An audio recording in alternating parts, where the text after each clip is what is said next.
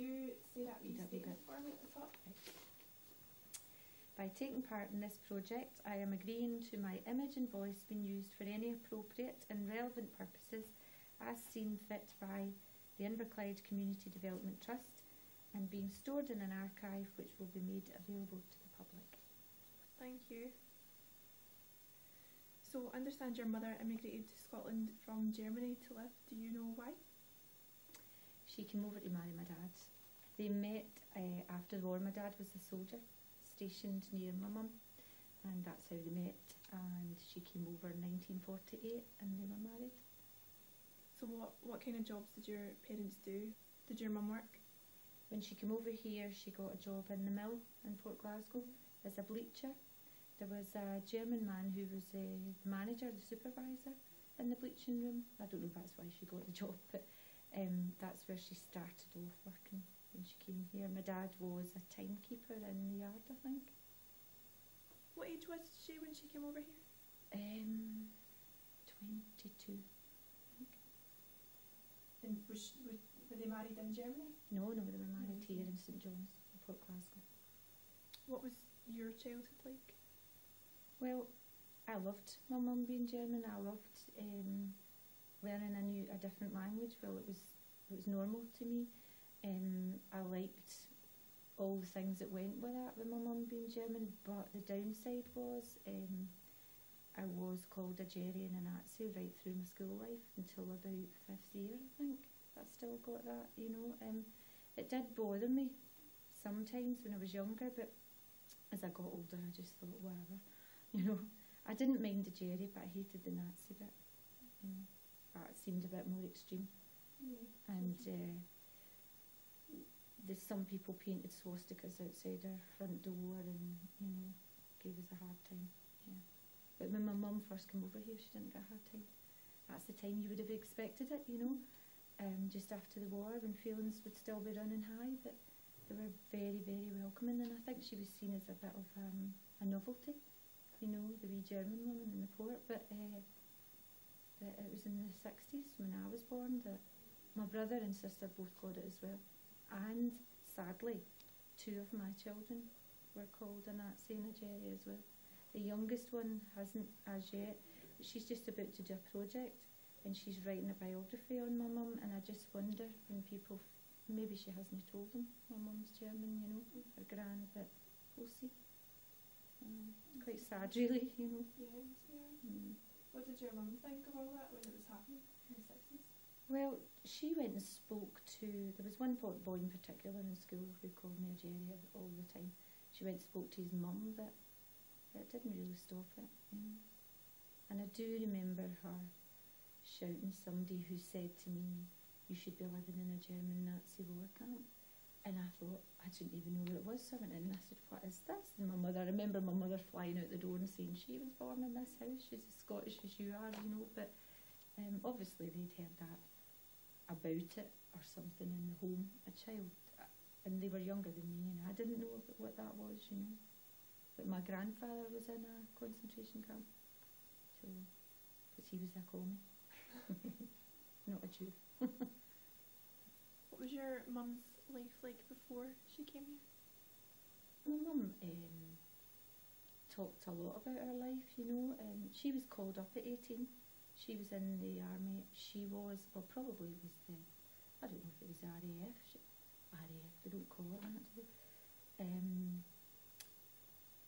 The Air Force. She was a plotter. You know the women you see with the headsets and they're shoving wee planes about and measuring where the planes are? That's what my mum did. And if it hadn't have been wartime, I think she would have enjoyed the army. You know, she quite liked certain aspects of it, but the fact that it was war obviously was a different story, you know. But just before the Americans advanced, her commanding officer said to them, ditch your uniforms, put your civvy clothes on and get out of here. Go, because we're going to be overtaken and you don't want to be captured as a soldier, so just go. And it took her, I think, 4 days to walk home, and it was quite a horrific journey for her. Certainly a lot of different things happened, you know. So she lost a brother during the war as well.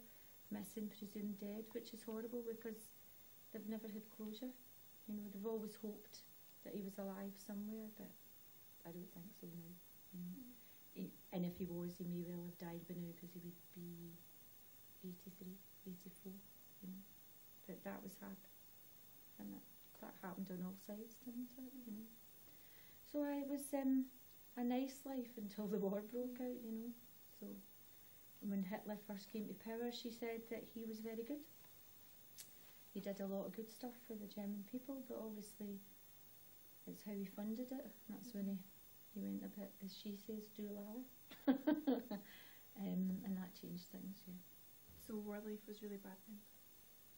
Well, parts of it were. My grandfather, my uppa, as we call him, he was communist and he was sent to concentration camp for a number of years.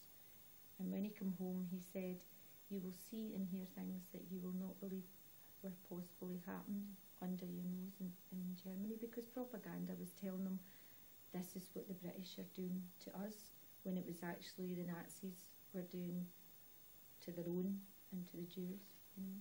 But we have to remember in those days there weren't television, and you know, all they had really was radio and leaflets, and they had like the Pathy news stuff that came on at the cinemas. So that's the only things that anybody had really at their disposal. It's not the way it is nowadays, you know. So they could control it a lot more, let's just say that. What was her life like before the war? What was her childhood like? Did she ever tell you about that? She had a fairly normal childhood, well, to some extent. There were difficulties in the home, with my grandfather, which weren't very nice, but on the whole, where my mum stayed is a beautiful little town, you know, and they lived in a building. Well, they originally lived in an old building. My mum's house was the only house in Gerresheim that was bombed.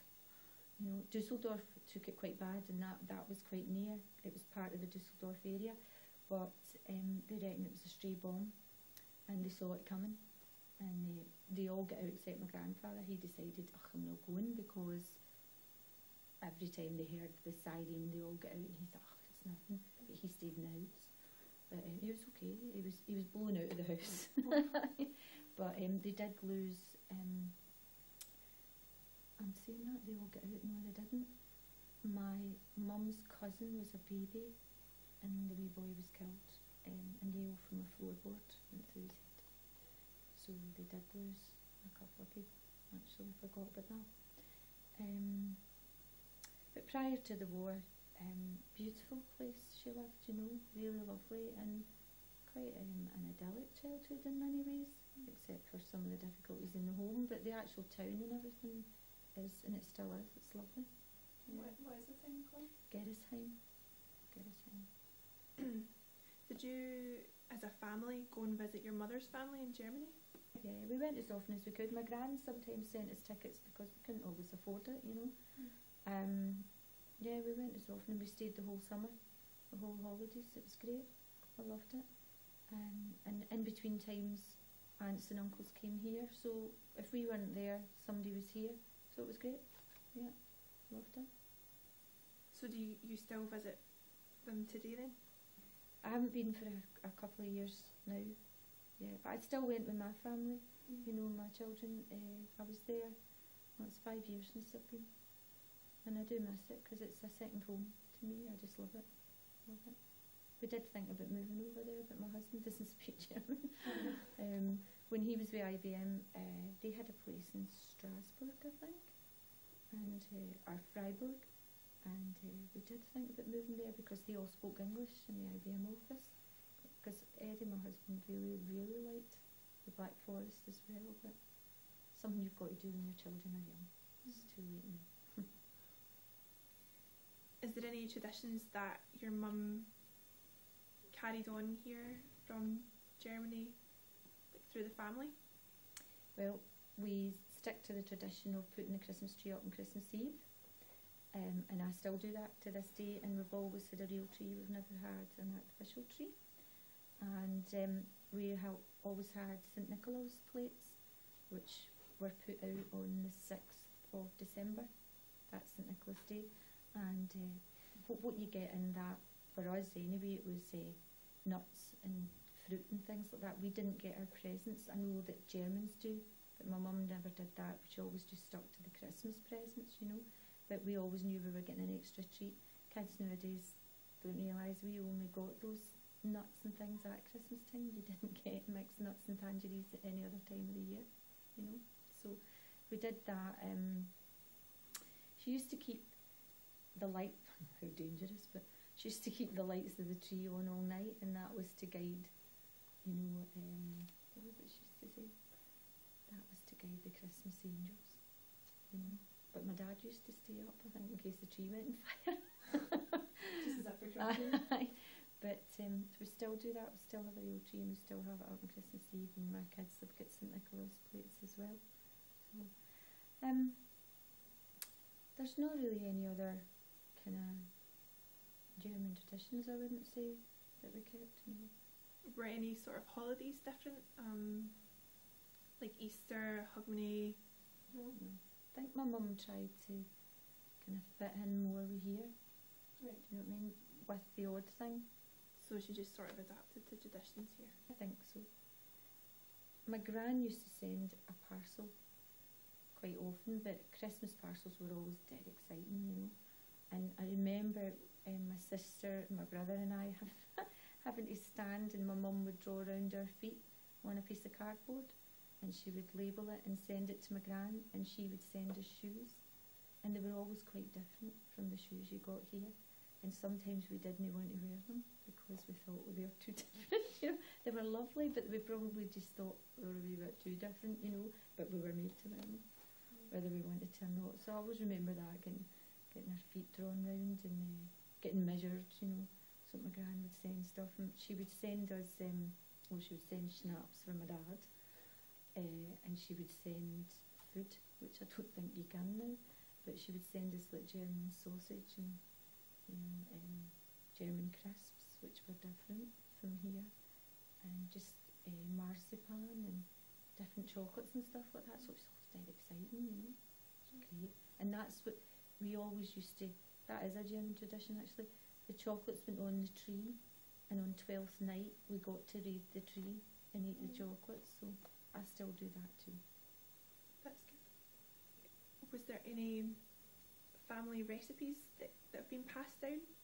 Well, my mum's got a very special red cabbage recipe, and I know you can kind of get it now, you know, but it was very different because it had apples and cider vinegar and everything in it.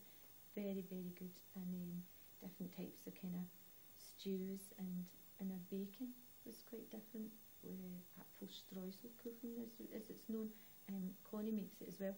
It's a kind of apple crumble cake, you know, so that was quite different. Things like that she made. But my mum learned from my aunts and my gran here as well, because my dad wanted mince and toys, you know. So we got a bit of everything, if you like. Have you done any family history research? And if you have, what have you found out so far? Anything interesting?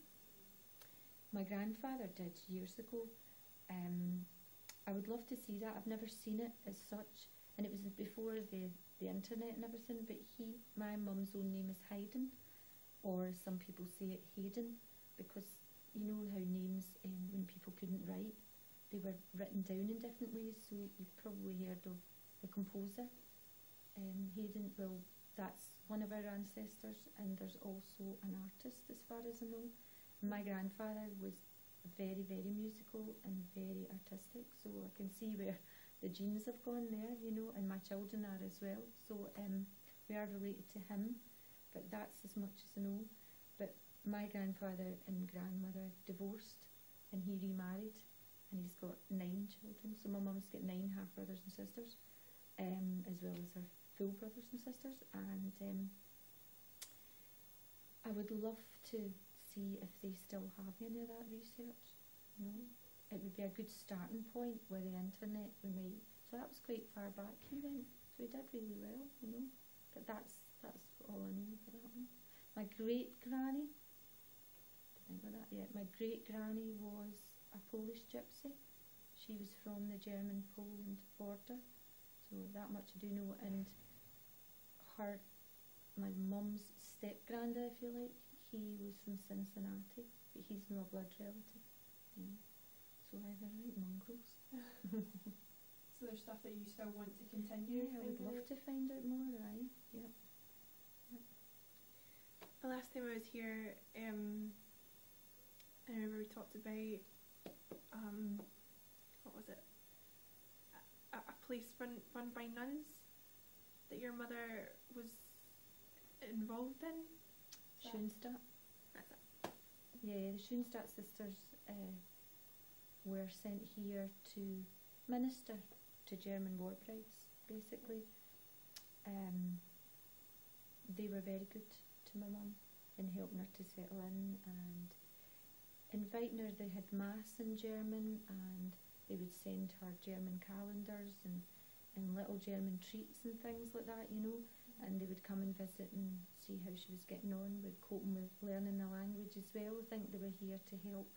But my mum hardly spoke any English when she came here. My dad hardly spoke any German. I don't know how they got on, But love. Well, indeed. It's blind, eh? But she just had to learn, flung in at the deep end, So she does.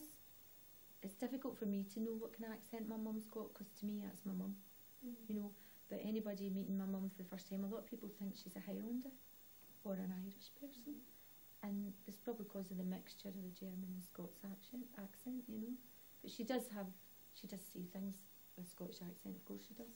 She's been here 60 odd years, But she couldn't read or write. She taught herself, her and my dad, between them, helped her with that, and my mum does very, very well indeed when I think on it, having hardly a word.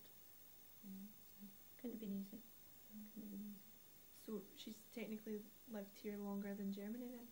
Absolutely. But she still says home is Germany. I'm going home. And that's Germany. So she's been a British citizen since 1948, but she never ever held dual nationality. No. I think that was I think it might have given her problems at that time. I don't think it would now, but I think it would have then. Yeah. So it was easier to become a British citizen. So it had 3 weeks when she came here. She had 3 weeks to make up her mind. Did she want to stay or did she want to go? They would have paid for her to go back, but if she stayed longer than that, she was on her own. She had quite a bit of difficulty getting all the papers to come here. Her parish priest wasn't going to sign it. Why not? Well, probably to do with religion, sadly. He didn't believe that my father was Catholic because Scotland wasn't a Catholic country, and my granny, I think, was saying to him, don't sign it. I don't want my daughter to go. It was nothing to do with religion with her, But my dad had to prove who he was and his religion and everything, And the telegram came to tell my mum everything had been approved and that she was to go and pick up her travel documents and everything. And my gran didn't give her it for a few days because she found it must have been hard for her, to let her go. But she did eventually give her it, but she had to tell my mum, I've been holding this for a few days. So I suppose she'd lost a son to the war and losing a daughter to the unknown. Yeah. It must have been hard. Yeah, it must have been. So, how do you think your life has shaped you as a person? Well, I loved having a German mother. I loved it being a bit different. I hated the name calling, but I loved the fact that we had slightly different food because we used to eat salami and everything when folk didn't know what it was, And I can remember having packed lunches, if you went a school trip, and they would always say, what have you got in there? What's that, Because they would have, I don't know, peas and jam or something, and we would have different stuff, and we just thought it was normal, And I can remember meeting sandwiches when I played hockey in school, and you had to bring sandwiches for you and the person in the other team. And I remember this girl turning her nose up at it, thinking, what is that, you know? And I thought, okay then, I'll eat them myself. And I ate them, you know, but I remember her thinking, ooh, what's this funny stuff, you know? Because they'd never seen it. It's as simple as that. Nowadays, everything's available, isn't it? But you've got to remember, we're talking about 1972. Do you know what I mean? When you didn't get a lot of foreign stuff here, you know? My mum used to go, there was a shop in Glasgow, I don't remember, it wasn't in the city centre, but it wasn't far from it, that sold all the German sausage and bread and all that, and we used to go there when she could afford it. You know, we'd go up and buy wee supplies. But it was very much rationed. You couldn't just get tore in. We always asked, can I have a bit of that? You know, so that everybody in the family got a share. So how did things differ between German life and Scottish life? Was there any major differences that you noticed? Just that the summer when we went to Germany, it was very, very different. You know, it was exciting on the journey, but I had cousins my own age over there that I didn't have here, because my dad was the youngest in the family, so my cousins were all a lot older. So I had more freedom over there, I would say. We'd cycle tracks over there in the 60s and 70s, do you know, that we didn't have here. So you could safely go on a bike, even though you were on the opposite side of the road, if you like. We could safely go on a bike anywhere we wanted. And I remember being sent down for a crate of beer at 10 years of age, you know, with you had the crate, the empty bottles, because you got money back on the bottles, the way we did on lemonade here. And I remember my cousin and I strapping it onto the back of the bike and cycling down, and the man in the corner shop giving us a crate of beer, you know, and that was okay, you know. I can hold me this crate of beer when I think on it now. But these were the things that were different. Fashions were different. They always seemed to be a wee bit ahead of us, because I can remember coming home with straight leg trousers that were unheard of here. You know, everybody was still wearing the big flares, and people. And I was 17 at that time, and I remember people making fun of me. You know, what kind of trousers has she got on? You know, and within a few weeks, they were all wearing them.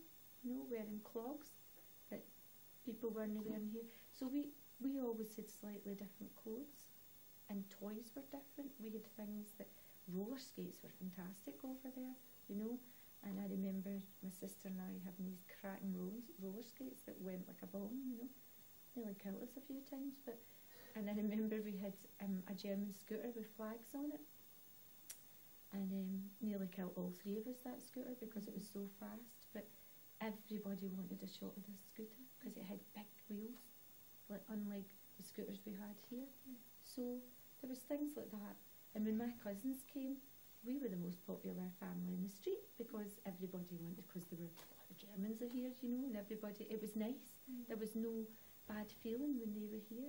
It was really strange that the bad feeling was aimed at us when they weren't here, but when they were here it was a novelty, and everybody wanted a wee piece, and everybody wanted to play with them, you know. And it was nice. But yeah, when they weren't here it wasn't so nice. But do you know what? It didn't damage us, it didn't taint us in any way. We learned to get over it, and they could have been calling us worse things. It did upset me when they called me a Nazi, because I thought, wait a minute, my grandfather was in a concentration camp, you know, and he was arrested by the Nazis, so how dare you call me a Nazi?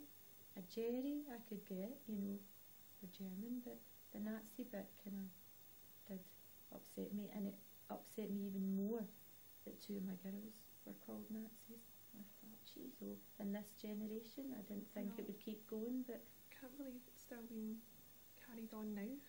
yeah. But no, I liked it.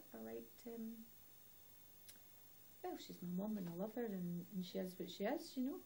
But it was nice. I can only think of all the good stuff that we got from it, you know, and the bad stuff was minute compared to that, you know. So, yeah. My mum did think about going back to Germany a few times, because my dad couldn't find employment, and he didn't enjoy the best of health for many years, and he would have gone in a minute. But we were getting older, and that, as I say, it's harder when your children are getting older. When my dad died when I was 15, my mother talked about going back to Germany, and I panicked because at 15 I didn't want to do it. I thought, my life's here, you know, my friends are here, I don't want to go with it. Different education system and everything, you know, and as much as I could speak German, I couldn't read and write it enough to cope, you know, and I did panic, but that was just a knee jerk because my father died, and you know, she wouldn't have gone. But she did think about it, and I understand it, you know. She's got 2 brothers left and 9 half brothers and sisters, but she's only got 2 full brothers left, and they're getting on. She went back in October, which was good, and she could still speak the language, which is great. But she's getting older, and sometimes they lose the language as people get older, you know. But when I went into labour with my youngest daughter, and I went to wake my mother up, and she sat up and spoke to me in German, and I thought, oh, that's interesting. Her brain hadn't engaged, maybe, do you know what I mean? And it was interesting that her first language was German. So I spoke back and said, I'm in labour, I'm going to the hospital. And then she said, why are you speaking German to me? And I said, because you're speaking to me, you know. But I thought that was quite interesting, and we have asked her, when did you stop thinking in German and translating in your head? Because if I speak German, I'm thinking in English and I'm translating in my head, although the words that are coming out are German. And she can't remember, you know. I said, when did you stop dreaming in German? Do you know? These are things you don't think about when you've got another language. But she says she thinks in English now, except when she's over there. Wow. Yeah, but it's an interesting concept, I think, you know. That's strange. Yeah. I mean, I remember being 12, I think, when we were in Germany, and I know as much as we went out to play, and that's how you learn the lingo, isn't it? You know, you learn from other children, and it's amazing. Children transcend any language barrier at all. You get by with sign language and just learning by watching, you know. So we went out and played, and I don't remember there being any difficulties at all with no knowing what they were saying, you know. But I do remember sitting in adult company when I was 12 and thinking, whoa, I understand everything here. The penny just kind of dropped, and they didn't think I could understand it all. And I remember commenting on something that they said, and I get put out the room. They think, oh, she understands that, because it was adult conversation, you know. And I get put out. I let slip that I could understand, and I remember getting thrown out, you know. But it's funny that's the time I remember the penny dropping and thinking, I'm really getting all this here, more than before, you know. So I speak slang. I don't speak proper German, because I only know what I've learned from being out playing in the street and from my family and neighbours of theirs, you know. So I don't speak the proper. I couldn't be on the telly, let's put it that way. And I probably know a lot of what's called Dusseldorfer Platt. It's a slang which is specific to that area. So I remember going to the Black Forest and asking, you know, the woman, do you have a room free at a wee bed and breakfast kind of farmhouse? And she said no. And then she said, oh, where are you from the north? And I thought she meant Scotland. And I said, no, I'm from west of Scotland. And she said, no, northern Germany. You've got a Rhineland accent. Oh, well, that's weird. I never thought about speaking German in an accent, but they're very different. And Black Forest is it's like Aberdeen and us, you know, it's very different. And she says, no, I can hear it. I can hear the Rhineland. And then I said where my mum was from, and she said, oh yeah, Dusseldorf, I hear it. So that you don't even realise you're picking that up, do you? I think you're sounding dead Scottish. Well, thanks very much, Caroline. It's been really good. Welcome. That's great.